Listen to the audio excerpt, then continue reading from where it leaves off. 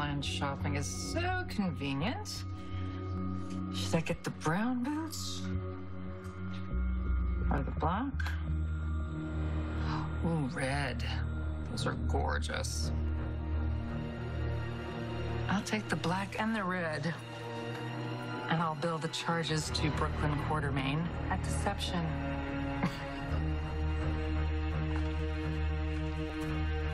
If you must know, I gave Austin a choice.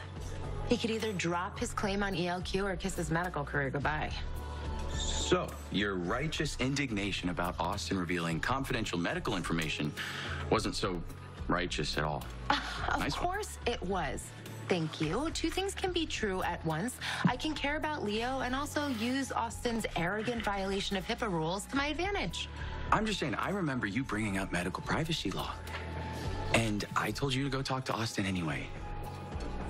Is that where you got the idea to maneuver Austin into violating confidentiality? You want my help with Leo?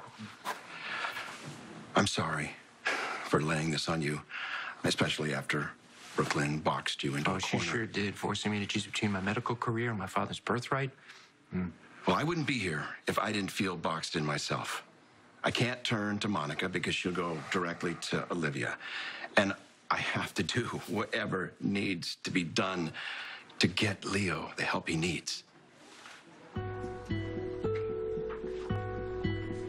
I cannot confirm for you whether or not Leo has autism. That's up to a specialist to decide. Well, Olivia refuses to take him to see one. She's not the first mother to react that way. Well, how do I get through to her? You know, Ned, I don't know what you're doing here. You don't need me. You don't need my advice. You don't need the opinion of another medical expert. You need a marriage counselor.